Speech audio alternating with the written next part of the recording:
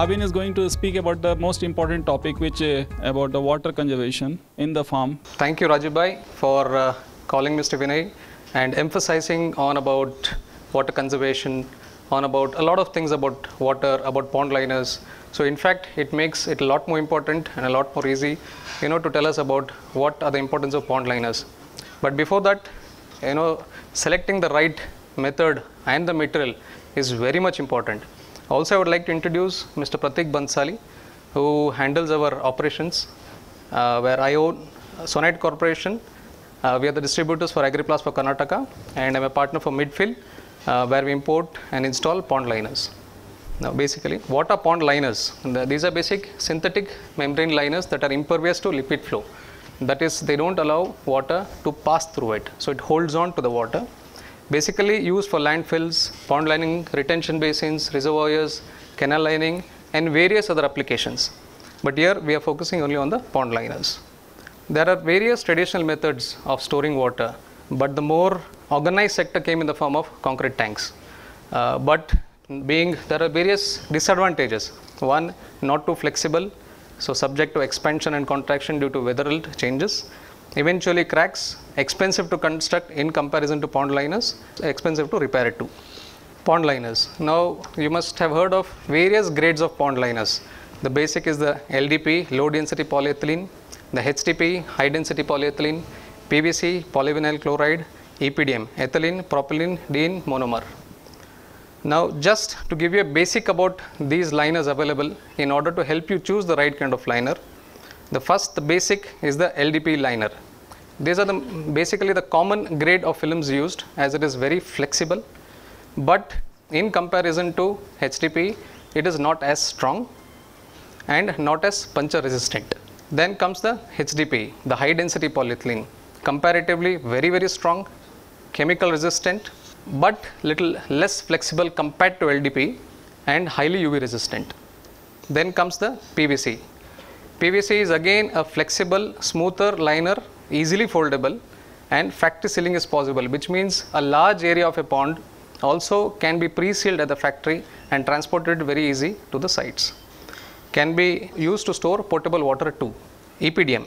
Now EPDM basically is a synthetic rubber, flexible, puncture resistant and highly UV resistant material. It is expensive compared to HDP, used for basically for landscape ponds, artificial lakes. Now if you look at all this different kind of liners, the LDP, HDP, PVC and EPDM, HDP ranks among the highest in terms of our application, the agricultural application, where it is strong, chemical resistant, least flexible, and of course aesthetics are very important, but not as much as landscape ponds or artificial lake. So if you look at all this comparison, HDP stands strongest in terms of its own characteristics plus the pricing in comparison to PVC as well as EPDM. Before the right thickness of the liner is decided, now that we have come to the conclusion that HDP is comparatively better, next comes the thickness. But before the thickness is decided, the pond has to be executed. Now to execute the pond, there are few basic preparations that need to be done. Now these can be explained this way. A minimum slope of 70 degrees is better. No corners, it should have an oval shape. And there should be space outside the pond area to lock the liner. The advantages of following these precautions is, first, by having a slope, the installation and finish is much better. The oval shape avoids wrinkles and wastage, proper utilization of material. As the material available in the corner, there are a lot of wrinkles which need to be cut and installed in order to have a proper finish, in order to have a proper locking to the entire pond. The locking of the liner ensures that the liner doesn't give away when the pond is full. The thickness is again dependent on the surface, the smooth surface and the rough surface after the excavation is done. In case of very rough conditions, a geotextile is advisable. A geotextile can be placed before installing the liner. There are basically four types of HDP liners that are available: the 300 microns, 500 microns, 750 microns and the 1000 microns.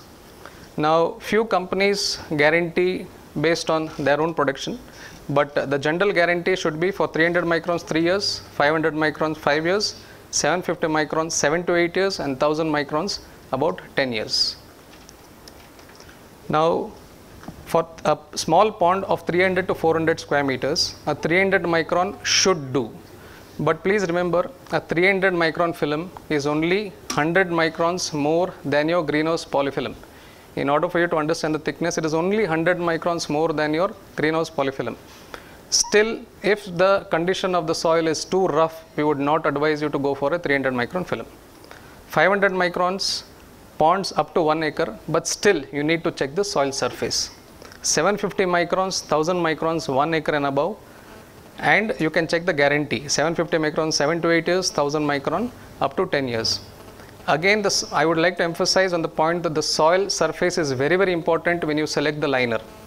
If even a small pond, if the surface area is very, very rough, preferably go for a 750 or a 1000 micron pond liner. These are the basic checkpoints that you need before purchasing a liner. First, prefer the hdpe liner versus the LDPE liner. Try to go for a 100% virgin material, make a check on it, go for a good brand. Black color liners are preferably better compared to any other color of liners because they contain carbon and by default they are highly UV resistant. Take a UV treated guarantee, that is every liner should come with a warranty. Higher widths, so the ceiling is less. There are liners available up to 8 meters, so the less number of ceilings, better life of the liner. Better handling of metal while installation, after sales service. See, when it comes to installation, now for example, it's a pond liner which is a very, very heavy pond liner. For example, sometimes a liner can weigh up to 500-600 kilos also. It should not be rolled and pulled towards the pond. There should be proper methodology for that. The first, the picture will show you that. Second, if you are entering inside the pond, if it's a large pond to do the sealing, the footwear is very, very important. Basic, for example, the ladder which is placed over there, it has been covered in the bottom so it doesn't damage the liner. Before locking the liner, there are sandbags which are placed. Few areas they are placing stones to prevent the liner from moving away, which itself damage the liner at the main point. If you're placing in a motor, please keep any a folded liner below that so it doesn't damage the liner. Now installation, when it comes to small ponds, generally it is pre-sealed at the factory and supplied so that installation can be done on your own. And for larger areas, it is better to do installation at site. Now there are different ways of installation, different machines are used. Few people, they use only the hand sealing machine, but it starts giving away in due course. The best method is to use these kind of sealing machines. These are automatic robotic machines which works on precision, robotic which moves on its own. Sealing is very, very precise, and the damage is very, very less comparison to the hand sealing. It doesn't give away very easily, especially the corners. It gives away when it is sealed by a advantage of using a good liner. First, by using a good liner, large areas can be covered, again depending on the thickness, can be repaired over the years. Disadvantage of using a poor quality liner: one, starts deteriorating early. Regular repairs due to inconsistency in the thickness of the liner. At times irreparable due to non-UV or ineffective UV, as the basic raw material itself is a weak raw material. If it's not 100% virgin grade raw material, even if you put a certain portion of UV to ensure that it lasts a little more, it doesn't. It gives away very fast, and especially these liners cannot be repaired. It becomes very, very difficult. Securing the pond area. This is a very, very important aspect of pond, because by mistake, if somebody falls into the pond liner in the pond area, it is very difficult for them to come out. It is actually not possible. Animals, humans, so it is very important that you secure the entire pond area. Once the pond is secured, prevent the evaporation by covering it with a shade net. Also, it will prevent the growth of algae. Now basically, rainwater harvesting generally refers to the rainfall captured from the roof of the building, sheds, providing good quality water with reasonable harvest with only few showers. In our case, we need to connect our greenhouse gutters in order to harvest the entire rainwater. For example, 1 mm of rainfall in 10,000 square meters of greenhouse area will collect close to 1 lakh liters of water. So it is always advisable that you connect your greenhouse gutters to the pond. This is one of the most effective ways of collecting rainwater. As Dr. Subbiah mentioned this morning, This can give an average of what is the area of the pond that you require or how much water you require. This is an approximate calculation in terms of your pond. It can be much larger. For roses, for example, 80,000 plants per acre with a 400 to 500 ml plant requirement per day, 40,000 liters per day, 30 days comes to 12 lakh liters. 12 lakh liters into 3 months, about 36 lakh liters is basic requirement of this. Now for the particular area you need 150 feet by 75 feet by 10 feet depth in order to get a 32 lakh liter pond. Actually require a little more because you have to leave a little bit of buffer and a little bit of evaporation. And the liner required is about 1800 square meters. These are a few ponds done by our company. This is the Toyota Kirloskar pond where they are holding about 21 lakh liters. They had a particular issue of a large area in center. There were a lot of cementing, but they had to be terminated, which we could easily do it. This is in Bagalkot. Very recently, a farmer of ours who has installed our pond liner was covered by News 9 for his story of rainwater harvesting. This is a small video about it. The water crisis in Bengaluru has affected all levels of society in its own way. One such business that is affected due to this crisis is the business of nurseries. But there are few exceptions that have successfully managed to tackle these crises even during this hot summer. Water crisis, this unprecedented and scorching summer has affected everyone.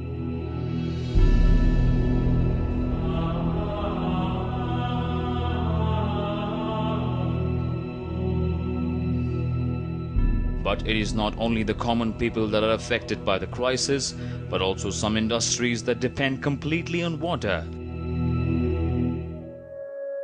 One such business is of nurseries. About 100 nurseries are located in a 10-kilometer radius around the big banyan tree of the southern outskirts of the city in villages such as Kettohalli, Ramohalli and Bhimanakuppe. These nurseries supply flora for various projects and also export saplings and flowers to states across India. Tech parks, hotels and hospitals across the city are among their clients. But scarcity of water hit the nurseries hard this summer. Even the pre-monsoon rains over the last week have not solved the problem of water crisis. Due to water shortage, many nurseries here are unable to expand. As of now, they immediately need to survive this season.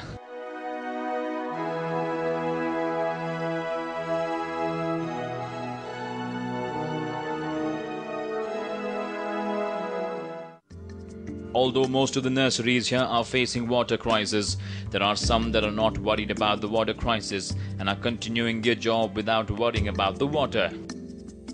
You might be surprised to hear this, but it's a fact. Yes, there is a nursery in this very place where water shortage is not a problem for the past few years. There is plenty of water stored in the tanks that is sufficient to fulfill the needs of this nursery that is spread over 12 acres of land. Balraj decided to construct large water tanks that could collect lakhs of liters of water.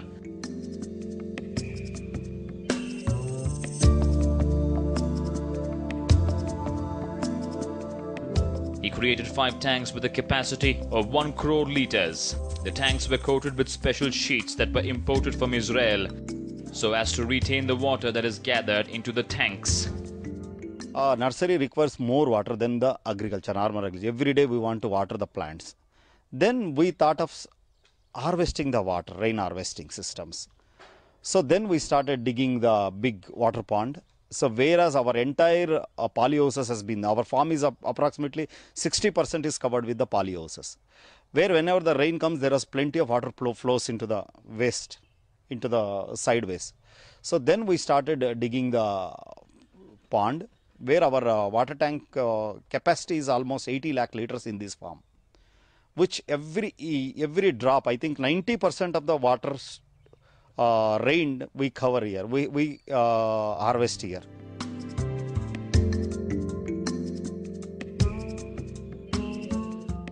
The entire nursery is connected with water pipes. One set of pipes carry the water collected on the roofs of the greenhouses and polyhouses and take it to the large tanks that have been constructed in the nursery.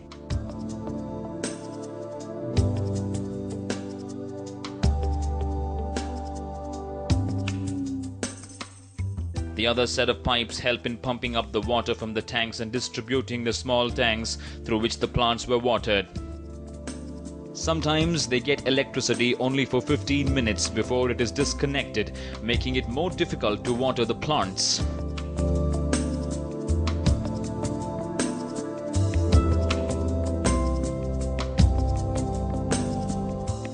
But Balraj has even managed to tackle this problem. As the water is gathered in the tanks, he need not depend on the electricity to pump water from bore wells to water the plants. ಯಾಕಂದರೆ ಇಲ್ಲಿ ವಿದ್ಯುತ್ ಸರಬರಾಜು ತುಂಬ difficult ಆಗಿದೆ. ಕರೆಂಟೇ ಇರಲ್ಲ.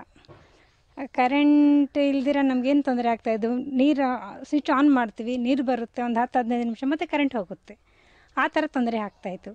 ಇವಾಗ ನಾವು ನೀರು ಶೇಖರಣೆ ಮಾಡಿರೋದ್ರಿಂದ ನಾನ್ ಸ್ಟಾಪು 2 ಅವರ್ ಆಗ್ಬೋದು, 3 ಅವರ್ ಆಗ್ಬೋದು, 4-5 ಅವರ್ ಆಗ್ಬೋದು, ನಾನ್ ಸ್ಟಾಪ್ ಬೋರ್ವೆಲ್ ಸ್ಟಾರ್ಟ್ ಇರೋದ್ರಿಂದ ನಾವು ನೀರು ಹೊಡೆಯೋದು ಎಲ್ಲನೂ ತುಂಬ ಸುಲಭವಾಗಿ ಆಗ್ತಾಯಿದೆ.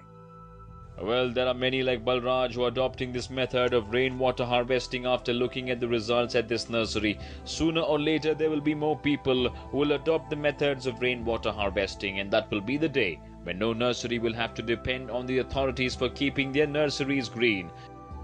Chaitanya Mangure for News 9, Bengaluru. I would like to call here Mr. Murli from Hoskote. He has installed our pond liner. But his story is very heartening. He had to shift his entire project to another area because of lack of water. Can I have Mr. Murli, please? Thanks for Bhavin sir to call me here. We have 10,000 square meters of greenhouse in Hoskote located. We find very difficult in the water. Actually, 4 bore wells are failed. So we find very difficult in water management. So in that situation we find very difficult. So what to do? We are in very depressed manner. So what to do in that situation? So one idea we got it at right pond liner. We installed pond liner in greenhouse. We are collecting a lot of water. So we completely survived. In that middle situation, we thought to shift our greenhouse entire area. So everything is we are saved totally. Today, from this 2-3 years, we are collecting a lot of water to this water pond. It is 5 years over the project we have made. First 2 years we find very difficult. After pond liner, we are very happy to say that any project we do the farmers, you please beginning with very good water pond.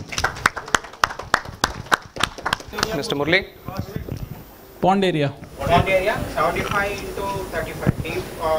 Come here. It was 75 feet by 30 feet in width, and depth was somewhere around 18 feet. It has somewhere around 4.5 lakh liters, I think. 4.5 lakh liters of water. It comes 1.5 month time. 1.5 month I can use in 10,000 square meter for polyhouse for vegetable cultivation. So the quantity of water? Cost Sir? Cost about somewhere around 1.5 lakh rupees at that time. It was done in 2011. Liner का approximately 1.5 lakh rupees हुआ था. 500 micron गिनेगर का Israel से मंगाया हुआ था, वो लगाया हुआ था उनको. Approximately excavation cost ऐसा कितना? Excavation cost about 30,000 rupees. NHB, National Horticulture Board, we got subsidy. How much? That subsidy is totally from including greenhouse. We got it. Separately, I don't know what is how much I get. And a 100,000 liter water pond, what would be the approximate requirement of lining? 100,000 liters. Just for a calculation purpose. Normally calculation I have done, including excavation, it will cost you somewhere around 18 to 21 paisa per liter. If you calculate overall, it will come around 18 to 21 paisa per liter, including excavation. Just the liner will cost you in between 8 paisa to 10 paisa per liter. What is the minimum quantity? Somebody should not come and tell you 5 liters मेरे को quit dig करके So area. Just to say 100,000 liters. Okay. 1 lakh liters. So what is 1 lakh liter will Sir, cost you approximately. Here it is 40 feet by 20 feet by 5 feet approximately.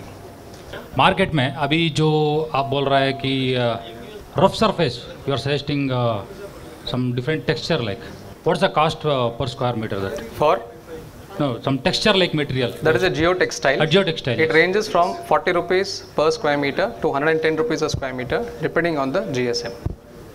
40 rupees to 110 rupees a square meter, depending on the GSM. So that is called the geotextile. Then it's going to double the cost, right?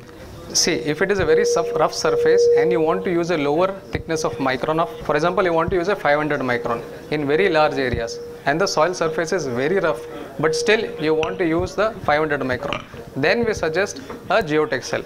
Otherwise, preferable, as I mentioned, if the soil surface is too rough, go for the 750 or the 1000 micron. That is much more safer. As you rightly said, yes, geotextile will add to the cost, but if you want to protect the liner, that is a must. I mean, you said you have to better to protect the cover layer. Yes, sir. Cotton for animals. By putting the shade net, it will prevent evaporation, and also. The size becomes then where do you put the poles and all. Now coming to your question of nets. See, this is how the client has done. It's only sideways. No, he has done it. He is on the top. It's not on the side. It's not totally on the top. Entire thing is shade nets. Cables are there. That's the picture on the left. You can see the cables, the GAYS. On the right hand side, use this. Otherwise, it is locked. Bhavin, I have two questions. What is rate of evaporation despite putting this? That's first question. Second, 10%. On an average, yes. Okay. Second question is, what is the chance of it getting torn? See, if you put a good quality shade net and if it is not disturbed, 7 to 8 years there is no issues if you use a black color net. And accidentally it is torn. Better if it's closed with weed mat. Yeah, it can be closed with a weed mat, but weed mat you have to be very careful that the permeability of water is a little less compared to the net. Of course, weed mat is better, but what happens is weed mat tends to become heavy because it doesn't allow too much of water. So there is a chance of water stagnating, collecting on top, and it will damage the entire structure. Weed mat, as you rightly said, technically it is good, but comparatively nets are always better. This is our practical experience. In a large area they use weed mat, but due to the entire water collection it had collapsed, so it had to be redone. So nets are always better. One more question. If there is a damage somewhere, yes, you need to replace the entire liner. If it is a good quality liner, it need not be replaced. Only that particular portion can be sealed. Here, if the quality of the liner itself is weak, it's a basic. It asks you to evacuate all the water. If it is at the base, yes, you will have to. Presently what we are doing is that based on the availability of pond, okay, we try to use the major portion of the width available. Irrespective of the pond area, if the width of the liner is high, we can manage it in such a way that it can be laid very easily. So you don't have to worry about any specific size. See, these are the basic things. If you use a gradient and if you use if it's an oval shape, irrespective of the size, we can manage with any width of the liner. That should not be an issue. What I mean to is minimum wastage, minimum cuttings, like 8 meters and 8 meters you join, only one single joint, yes, all the way. So what should be the pond size and what should be the slope and what should be the outside exposure, 1.5 meters outside for securing and all those things. See, once the pond area is ready, outside. I want the pond size from you. Pond I size. don't have any what is the limitation area on that size. you would like to cover? What is the capacity? Like 10 lakh liters. Suppose it's 10 lakh liters. What is the basic for us for the liner? Minimum wastage of the liner, because you will be charging on the square meter. Exactly. No, irrespective of the width, irrespective of the area, we are not going to pass the wastage to you. It is not going to be passed to you. Suppose yours is a 1000 square meter area, we are going to calculate exactly as per that and we are going to supply it to you. In case there is, in the width is not being managed, we are not going to pass it on to you. We calculate a certain portion of material on the outside. We calculate about 3 to 4%, maximum 5%, which covers up everything, which covers up every, in case the shape is not, too even, it covers up everything. So there is never going to happen where we are going to pass on the excess metal charges to you. That will never happen, irrespective of the width size. The pond, you take it on a turnkey basis? We don't handle the excavation. We only do the installation of the liners. Yes. It is not a rough surface. How do we ensure that it is not a rough surface? See, basically, if there are too many stones below, if there are any sharp objects which you think will damage the liner, which I think you can decide very easily, you can take the samples of the liners, the 500 micron, 750,000. You can yourself analyze. Once you have the surface, see the liner. you will yourself be able to say if it's suitable or no. What is the slope you recommend? See, we generally recommend minimum at least a 70-degree slope. How can we harvest surface runoff into the farm pond? Presently, the greenhouse, if you have, it's the best system. Yeah. Otherwise, surface, now for example, I can give you a live practical example of Toyota Kirloskar, for example. What they've done is the entire factory area, is been lined. That is, they have had drains throughout the entire area, lined with, the entire area factory is lined with concrete, and the entire surface area is again connected to the pond area. So that is one of the practical examples what I can tell you, that the surface water is being collected. Now suppose one farmer is having 20 acres of land. He want to collect entire water into the one pond. How can we avoid the mud and you will have to have drains continuously. Stage-wise filtration? Stage-wise filtration is a must. You have done any project in that line? There is one project of Krishnendra Nursery where he has collected the entire rainwater into the pond. We are going there tomorrow. We are visiting it. Okay. So that will give you a perfect idea of how the entire surface water can be collected. I mean, he's a very good farmer, and he'll be, that will really give you a correct picture about the whole thing. Okay, right.